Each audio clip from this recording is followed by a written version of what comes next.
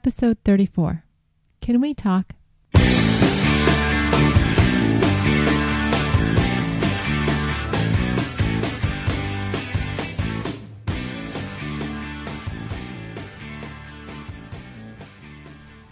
Welcome back to One Extraordinary Marriage, where we talk about life, love, and the pursuit of intimacy. You're here with Elisa DiLorenzo. And Tony DiLorenzo.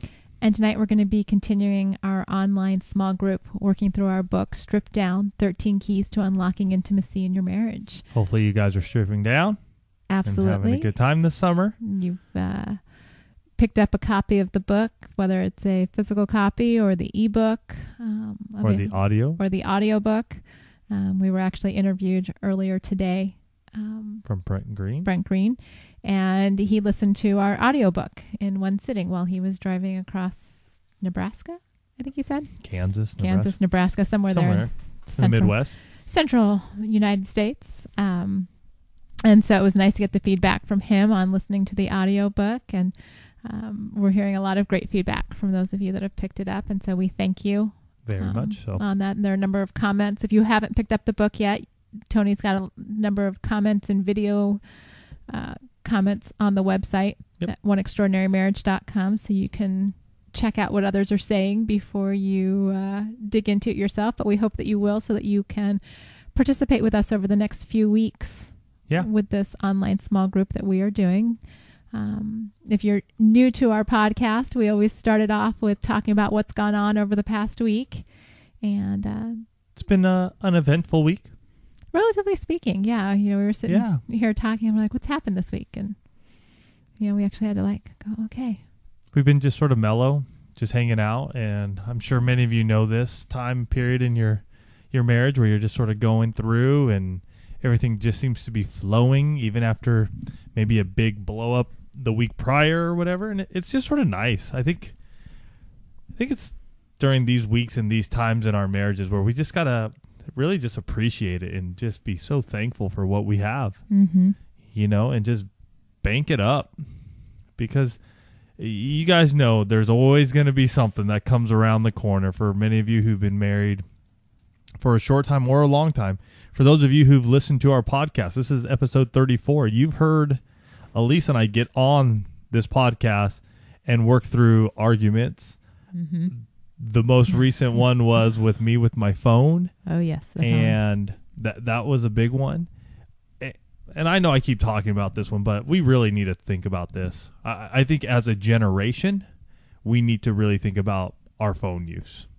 It's interesting because in my day job, I'm the dent dude. I take dents out of cars, paintless dent repair, and I've been doing it for 13 years. So I come into interaction with a number of people. And it's really interesting, the lively conversations I get to have with my clients. And I am not kidding you. Over this last week, almost every one of my clients, I've had either a conversation about the housing market or about the use of cell phones and smartphones and how it pertains to our marriages. Wow. I don't think you'd share that with me. And the last one I had, which was on Friday night, really cool guy, lives here in Poway. And we happened to just start talking about marriage and led into, talking about my work and how long I've been doing it, which led into the family and led into talking about the podcast and what we do and why we do it. And actually I was able to even talk to God about this couple, about God to this couple. Come to find out they're Christians themselves. And, we were just going over a myriad stuff. And this is an older couple, 4 kids. All of them are out of the house now. So they're empty nesters. But it's interesting. This guy's partner got served a couple months back. And I was like, wow, what happened there? And he goes, these dang phones. He goes, they're killing them. He goes, we'll go to a lunch and he will be sitting on the phone for the 45 minutes out of an hour lunch. Wow. And so, what he does when he walks into the house after a long day of work, what's he do? He's right on the phone, doesn't give his wife any bit of time. All she's looking for is maybe a half hour, 45 minutes, maybe, Right. Nothing crazy. Just nothing crazy. Interact with me. Interact with her. And it just, he didn't do it. And, my client was just like, man, these darn phones, they just get in the way. And so I'm going to stop right there with phones because we've talked about it like the last 3 weeks and you guys are probably going, Tony, enough already. I just think it's interesting. The more and more I talk about it, the more and more people keep talking to me about it. So I notice that there is a correlation. There is something going on. Right. And so in our marriages, we need to be very cognizant about that. And I'm going to keep bringing it up to you guys. Keep it on the forefront. If you're thinking about it, if you're conscious about it, then you're going to at least think. That's our hope, that if you kind of get the sense that you're spending too much time on your phone, go with that. You probably are. Yeah. Or if you're not sure, ask your spouse, and be okay with the answer. If they say, yes, you are, would you please put the phone away? Or they might not say it as nicely as that, like I did. Be understanding of that because they're communicating to you. Right. That where you are with your phone or your technology, whatever it is, whether it's Facebook or your phone or your computer, they're telling you that they're not getting you. That's right. So Elise and I are continuously working on that. So what else happened this week? We took your grandmother out to lunch. We took Nunna Mary, my 87-year-old grandmother, to lunch on Saturday. Mm-hmm. And my grandmother, she's getting down there in age. Up there in age. Down there. She's getting, what is she having? She's having a little, what do they call that when loss of memory and all that? Yeah, I mean, she's showing the early signs. She's 87. Yeah. So we just make it a point to bring the kids up there and hang out with her and just take her out to lunch and just be around because she is going to be moving into an active seniors living apartment, which will be about 20-25 minutes away from my folks. Okay, you couldn't see that, but Tony just did quotes around active seniors. It's the first time I've heard him describe it like that, and he's got the fingers going, which, of course, you can't see, so I had to share that with you. Fingers, active seniors. So it was cool. It was good to go see Nunna Mary and hang out with her. And then we've spent the last week, I don't even really know how it got started, but we've also been playing a lot of board games with our kids. Yeah, we have been.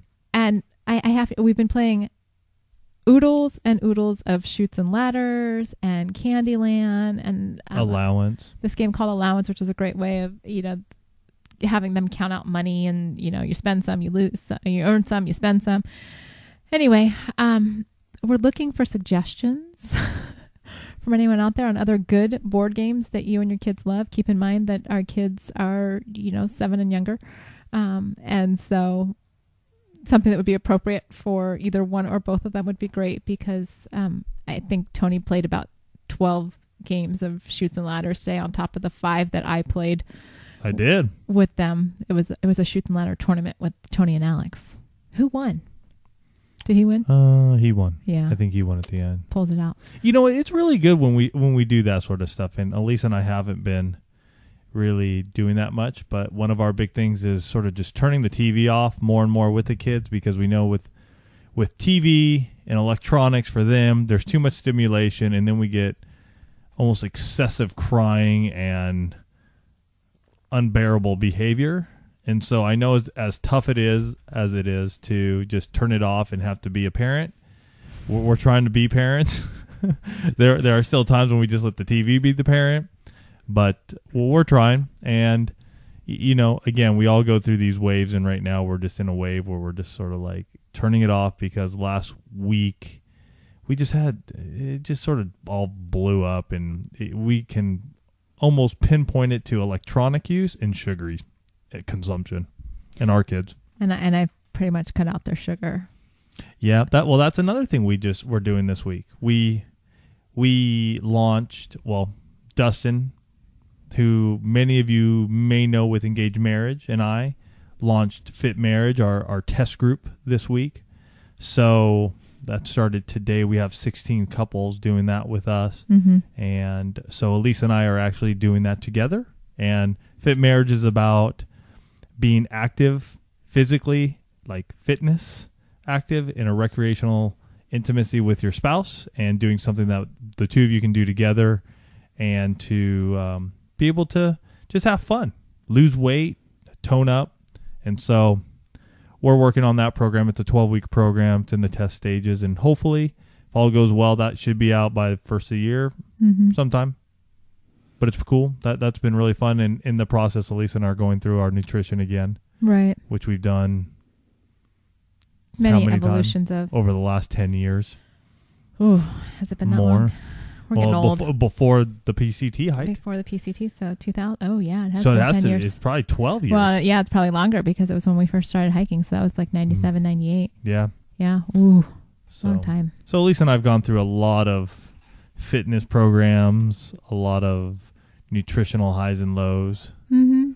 So, and we're just on another one. It's one of those things too where, when you can see the direct impact that sugars have on your children, it makes you a little more motivated to cut them out. Even in us. Well, and I have to. I mean, it's right. For me, and we've talked about this on the podcast, is that I realize that I have a sugar intolerance, probably borderline sugar allergy, but I definitely can't handle high quantities of sugar. Right. And so over the last 2 months, probably maybe 3 now, have really been working to eliminate massive quantities of sugar from and it's it's so cute now because we've got Alex trained to look at product labels, food labels, to identify the amounts of sugar, because he knows if anything's got crazy amounts of sugar, I'm not going to buy it. So he doesn't even ask. He's like, hold on, Mom, I gotta look at the sugar, and if it's in this acceptable range, then he'll present it to me. But if it's not, then I'm like, sorry, dude, doesn't make the cut. And so that's very encouraging to see that happening. Now, of course, the kid does not like vegetables in most forms, and so a couple times a week we get that smells disgusting, I'm not eating that. And then his little sister, ever the people pleaser, is like, oh, Mommy, this is the best dinner you've ever made. And, yeah, well, and then she'll turn into tears and 2 minutes later and be in her room. So yeah, but at least she tells me the food's good. we all have our fun stories, don't we? Oh yeah, we do. Oh yeah. And I think part of marriage is just sitting down and reminiscing about them, and just going, you know what? Even with all the tirades and all the crap, we still come at the end of the day and we smile and we have a good time. So very much so. I would say if you guys are in one of those times where you're just sort of like pulling your hair out and just going, I just can't stand my kids. Or my spouse. Or my spouse. Come on. Sit down and talk about it. Or the first chapter, I'm going to kind of segue into the book sure. now, because we are kind of talking about chapter 4, which is the third key, which is, let's talk. It's intellectual intimacy. It's getting past that, hey, honey, how was your day? And, I tune you out the minute you open your mouth. It's, it's sitting down, it's reminiscing, because a lot of times you start, pulling up those funny things. Like, I mean, Tony, we start talking about our nutrition, and Tony and I have done some crazy things with meal plans and nutritional styles over the year. I mean, it got to the point where we were doing, I can't even remember what the name of the plan was, but. Which one? What? Sorry, you're laughing. Which one? No, because you said I can't remember which one it is, and I'm like, which one? Yeah, that's sorry. Good. But Tony got so lean. I mean, his body fat was ridiculous that he turned into this monster. Grump. I mean, it was bad. I was like, who are you? Because he's a pretty you guys know he's a pretty happy-go-lucky guy, and right. I just remember going, there's something wrong here. And what we learned from there is that when my percent body fat gets too low, your brain needs so much fat to function, and I was just so lean at that time that I was just it was bad news. It was bad. So we have those fun talks, and we we reminisce, and we talk about those things that were important to us in the past and how they've shaped our relationship, and you have that laughter. Yeah, laughter is really good for your marriage. Yeah, and that's something that I think was lost in ours for a while. Oh yeah, we've had our seasons. We were so strict and stringent with the kids, and that would that would turn into us being strict with each other, and there wasn't laughter. And we've learned to just let go more and just sort of, okay. You know what we need to put down on the show notes is we'll put up the video that we just did last week for Marriage Minute Monday, which is called Just 30 Minutes. And in this video, Elisa and I talk, and it's more than a minute, it's like 3 minutes. Sorry, guys. But Elisa and I talk about, taking 30 minutes a week, maybe 10 minutes, 3 nights a week to pick up a devotional, and we give you 3 options in there, and start reading them with each other. And I will have to say, Elisa and I, sometimes we do these videos because it's something that we need to do. And this is one of those areas that Elisa and I have been talking about doing, and we haven't. So really, when we make a video and we put it out there for you guys, it's like we're held accountable because now we want to go do it. And so this past week, we picked up Nightlight by the Dobsons for parents, and it's a once a night topic, or it's a weekly topic, but once a night. There's a devotional reading for every day. There you go. Thank you very much. Each week has its own topic, and so Sunday through Saturday, the readings are on that topic. There you go. And so Elisa and I read out loud to each other. We switch each night, and then at the end, there's some questions, and we sit there and we answer the question as truthfully and honestly as we can, and some discussion gets brought up, and sometimes we're just like, nope, that works for us, or and we're on the same page, and other times a little bit more discussion will happen, and then after that's prayer. So let's add that to. I did. Okay, so you guys can see that video, and if you aren't signed up for our e-newsletter, that's what it is. It's usually a 1 minute video. We were very ambitious when we kicked that off, and we were doing it once a week. As summer has hit, it's been down to 2 or 1 time a month, and hopefully once the kids go back to school next Wednesday, hallelujah, Elisa and I will have our 1 day a week morning where we record those, and where we record stuff and do things like that. So we hope to get more than 1, if not at least 2 a month out. So we're not spamming you guys. We're telling you about what's happening. And but that devotional time, it ties into this chapter on talking. It's a time for us, as we're going through, and this particular devotional deals with parenting, and so it's a time for us to really kind of, in relation to the kids, we get past Alex did this today, or Abby did this, and we're not talking about the surface good things or bad things. It's like, what's really going on with the kids? What do you think about this that's happening with them, or this, in their future, or the school year coming up? What do we need to be praying for? And that's the same kind of conversation that you need to have in terms of your marriage.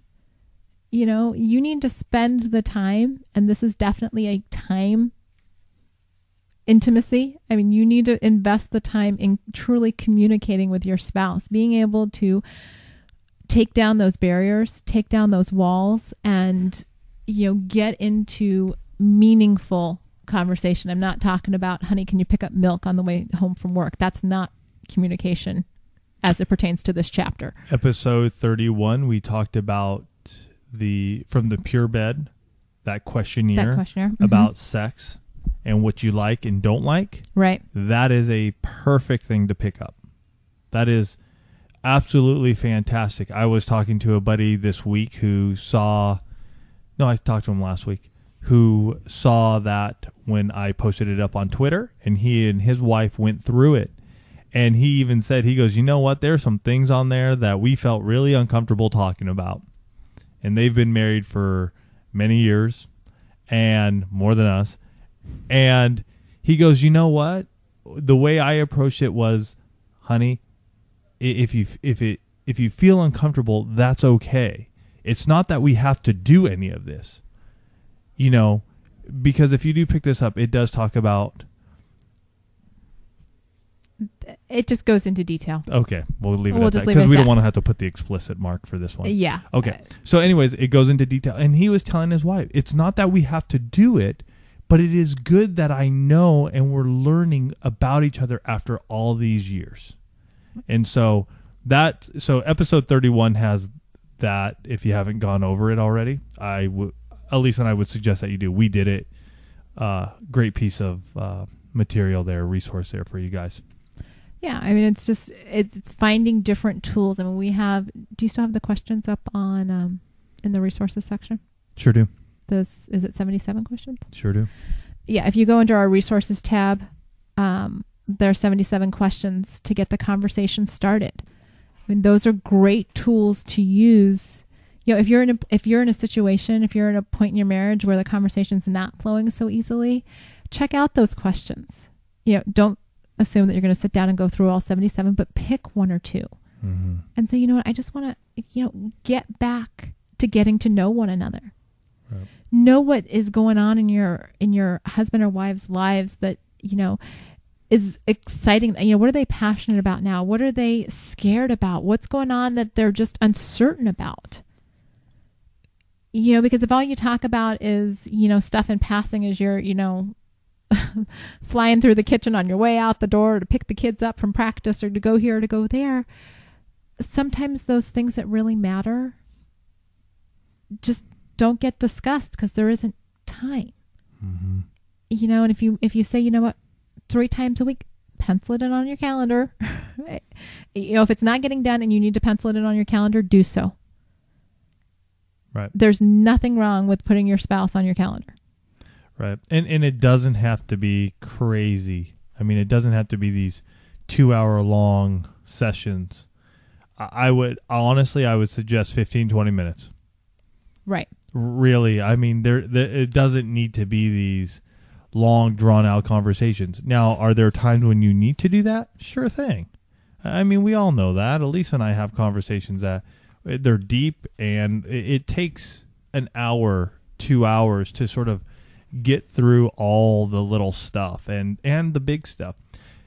But I think if you're just at a point where you just want to start diving back into knowing who you guys really are, 15 minutes, 20 mm-hmm. minutes, take the time. Right. Make it a priority. Turn the damn TV off. Pick up the Bible, read it to each other. Mm-hmm. I heard from a couple of couples in the last couple of weeks as well.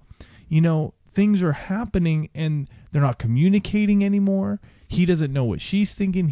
She doesn't know what he's thinking. There's tension. The walls are up. The mask is on. And I'm going to tell you, you guys need to come together and just pray. It's going to be tough, but you got to pray for your spouse. We serve them. And to serve them means we need to pray for them and over them and for them and vice versa. Absolutely.